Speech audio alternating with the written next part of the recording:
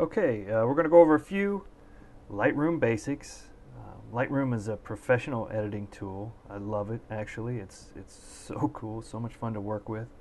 I never thought I'd say that because when it first came out, I didn't really like it. I was used to Photoshop and some other things. But hey, now that I've used it for a while, I really like it. So to get started, you got to import files into Lightroom, your picture files.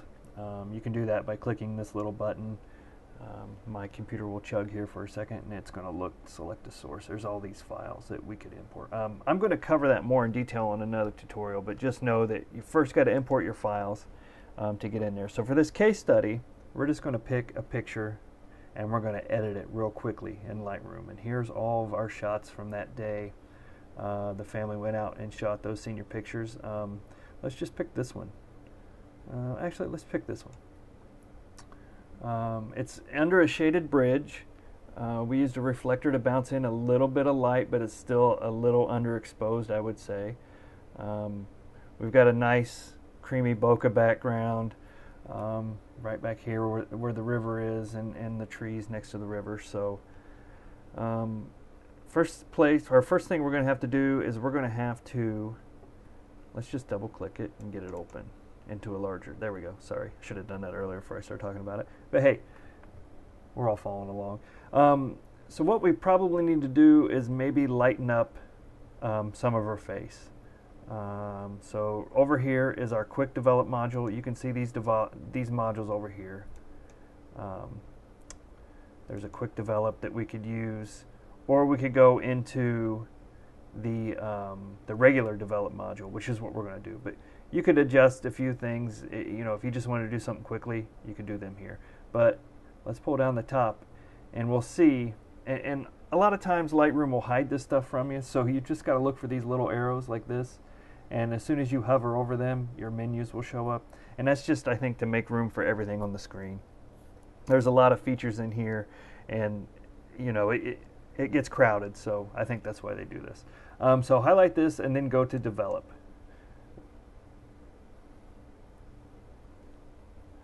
And here we see our photo will pop up.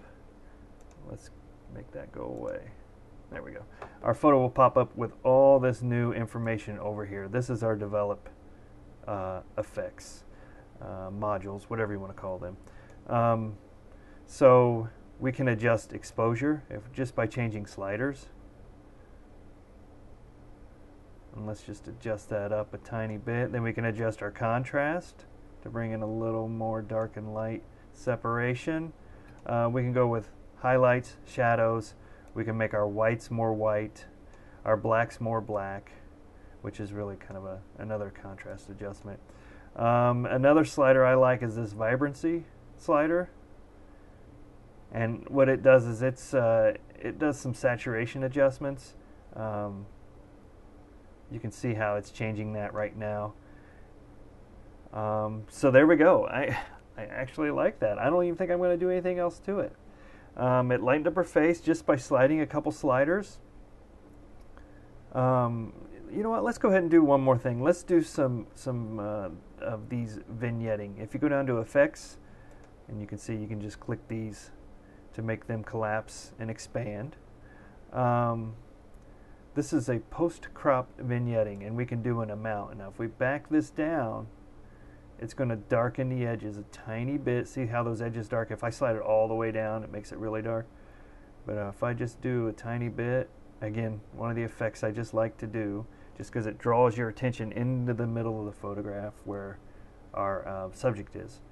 And I think I'm going to leave it right there. I just, oh, and then this is the opposite effect here going the other way. So we go, oh, I'm sorry, I got the wrong slider. The amount here. So this is the opposite effect going this way. So you can see how easy these sliders are in Lightroom. So we can have a white one to blow out the edges, or we can have a dark one to make the edges darker. I'm just going to back off just a tiny bit right there. Okay, so that's all the edit we're going to do. Now when we're done in Lightroom, it's automatically going to save these changes. But the cool thing about Lightroom is it hasn't changed our photo at all. All it's done is kept an XML file of these changes we've made, and then every time we click to this photo, it's going to apply those changes. So our original is still there. So if we want to save our edited picture, we've got to go into the File menu right here. Here's your menus in Lightroom, right? So let's go to the File, and let's do an export. And we can export to specific folders. I'm going to go ahead and do it to the case study folder. We can, add all kinds of conditions here that we want to do. We can rename the file by putting this on the front and then adding the same file number that's the original to the end, which is what I like to do. I resized this to put on the website or into a video. I'm going to go to resize by the short edge, and we put a little watermark on there for the website just to let them know it's ours in case it starts floating around the internet, and then we click export, and that's all there is to it. Now we have a JPEG file saved of our edited picture. I can pull in the before, I can compare it to the after, and I think we'll be good. Thanks for watching. We're going to work on this Lightroom a lot more. Stay tuned. Sign up for the free updates on the website if you want to get notified when these videos come out or these tips and tricks come out. So DIY Senior Pictures, DIYportrait.com. Thanks for watching. See ya.